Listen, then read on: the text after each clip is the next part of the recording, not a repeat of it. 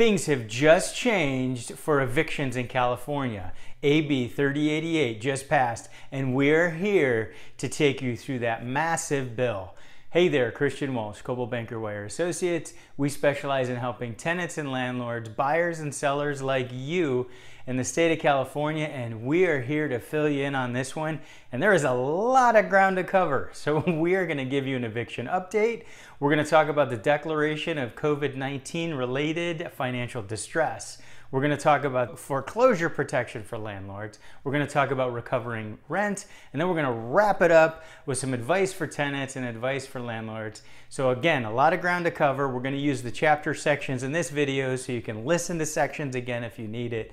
So go ahead and hit that like button if you're ready to dive in.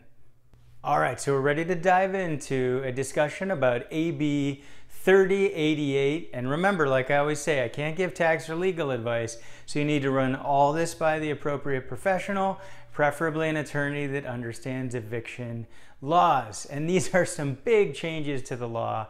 So this bill was essentially released on Friday, August 28th, and raced through the assembly and was signed into law on Monday the 31st. So this is brand new. This is replacing anything else that was under consideration before. So AB 1436, which I talked a bunch about, SB 1410, the voluntary bill between tenants and landlords, which I talked a lot about. This replaces those bills.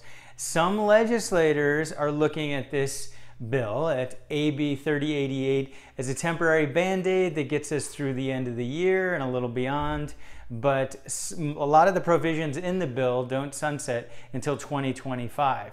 So this solution's here, and in a nutshell, the quick summary, it's going to allow eviction protections through January 31st, 2021. So let's dive into the COVID-19 Tenant Relief Act of 2020. So we'll talk about eviction. So evictions have been on a moratorium since April 6th, when the Judicial Council for California put in place an eviction moratorium that prevented any new evictions from moving forward. So that was residential, commercial, anything except for a health and safety eviction. So that was a big problem. And technically, the Judicial Council shouldn't be in charge of putting a legislative decision in place like that. It's up to the legislative branch. So the Judicial Council met and said they were going to sunset this special emergency rule on September 1st, and that means that evictions could move forward on September 2nd, today.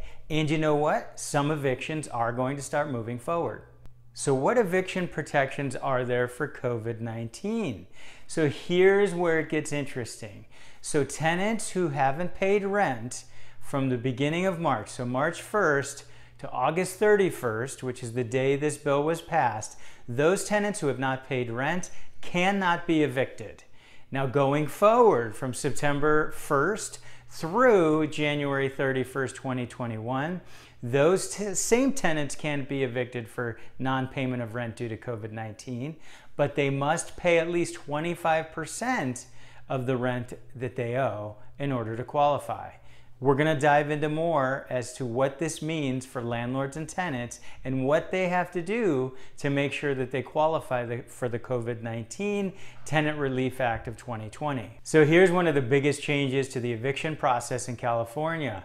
So in the past, if a tenant didn't pay rent, the landlord would issue a 3-day notice to pay or quit, which is just what it says. They have 3 days to pay or get the heck out of there. And then if they don't get the heck out of there, the landlord then moves forward with the eviction process, the unlawful detainer process in the courts.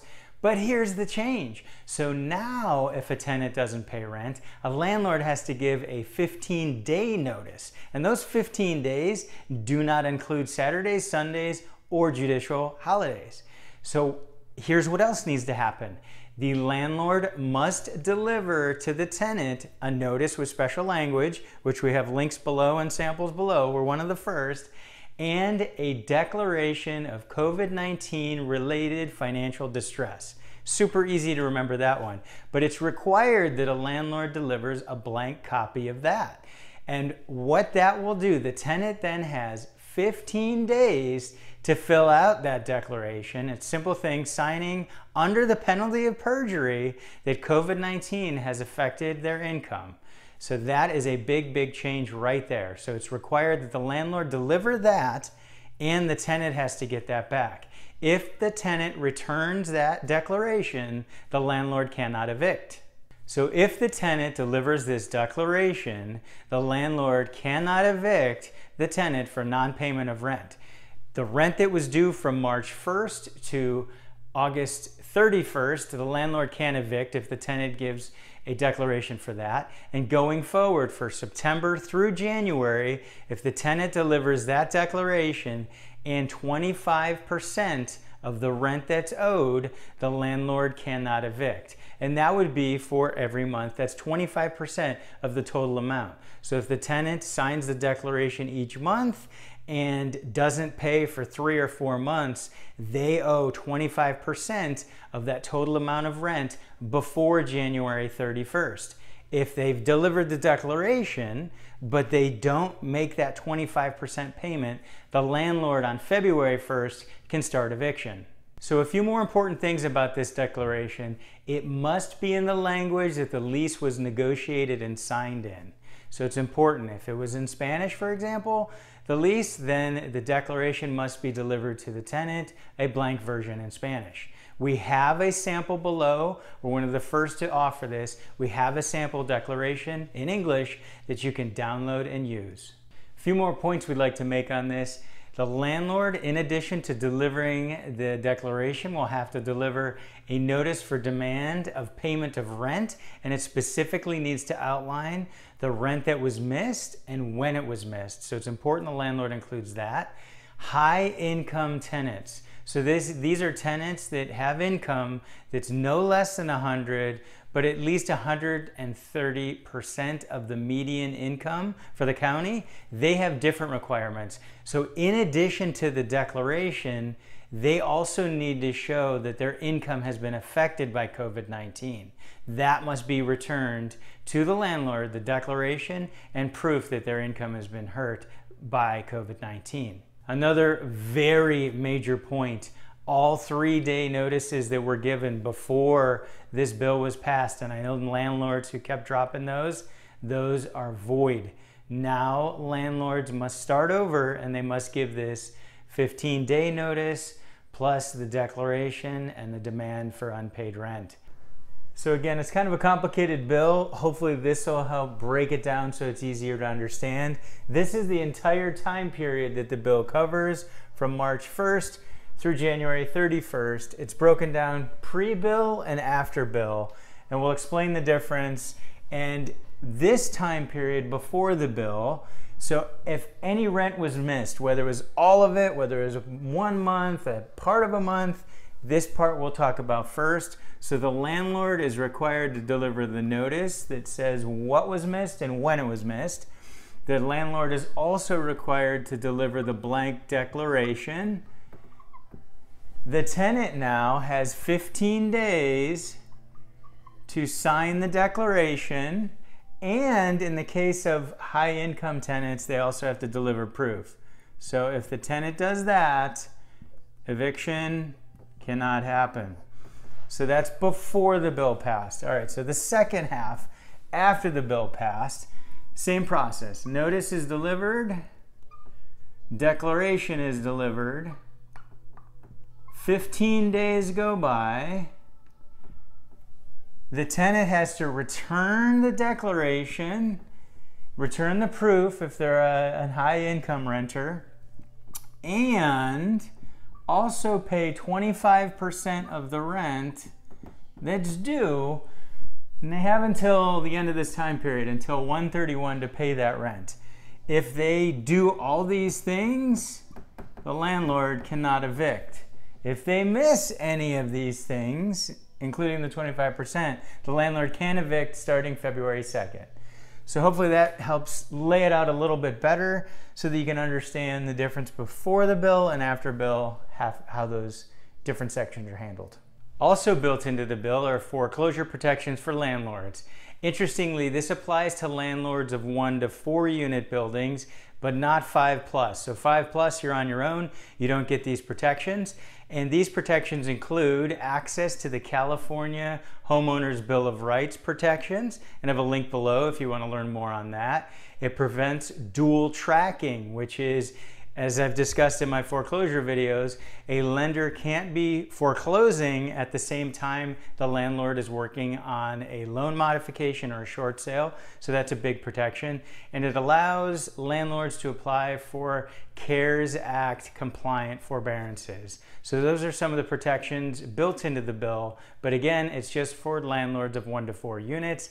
And they must have a tenant that's not able to pay rent due to COVID-19. So landlords, how are you going to recover the rent that you are owed? So tenants, you still have to pay this money, but in some cases, landlords, you are going to have to sue for that money. And what you're going to have to do is go to small claims court. Now, small claims court typically has a limit, but for the sake of recovering past due rent, that limit is waived. There's no limit as long as it's the actual rent you were owed. And there's also a small claims court requirement that you don't go more than 2 times a year. But in this case, that is removed as well. So landlords, you're going to go to small claims court, and that's how you're going to get your money back. You cannot start to do this any sooner than March 1st, 2021. So here's some quick advice for landlords. Number one, if this is complicated, landlords, as I always say, I'm going to recommend that you seek legal counsel, find an expert. Also know that all those 3-day notices to pay or quit are now void. You're going to have to reissue the proper notices. Start planning for recovering that rent in small claims court, so make sure you have everything documented. Landlord, another important note, there are bigger fines for retaliatory actions for non-payment of rent. So if you think I'm going to lock out my tenants, I'm going to call immigration, I'm going to stop taking care of the unit, there are big fines that this bill puts into place. You shouldn't do that, period, but now it's going to cost you even more if you do that. Here's some advice for tenants to handle these trying times. So what you need to do, number one, is to reach out for legal assistance. I've done a video on finding low cost or free legal assistance. Please check that link below and make sure you reach out. If a landlord or a lawyer serves you anything, make sure that you reach out to a professional immediately. Do not ignore it. Because if you've been given this 15-day notice in your declaration, you can lose your rights to protection from eviction if you don't return the declaration in time. And if you're returning the declaration and you're considered high income, make sure you include the proof of your income being reduced by COVID-19. If you still can't pay rent, now that we're into September, just make sure that you return the declaration and you pay 25% of your rent. Because if you don't pay that 25% on February 1st, the landlord will be able to move forward with an eviction. So there's some quick advice for tenants. We made it. Hopefully you're still awake and you survived. Like I said, it was a big bill and there was a lot to cover. If you didn't do it in the beginning, go ahead and hit that like button for me. Please leave your questions in the comments below. I appreciate you and I appreciate you tuning in. Go ahead and make sure you subscribe to our channel. We're going for 1,000 and we want to blast through that. And make sure you subscribe to our email newsletter where we keep content like this and more coming at you every week. Thanks for tuning in. This has been Christian Walsh, Coldwell Banker Wire Associates. Take care.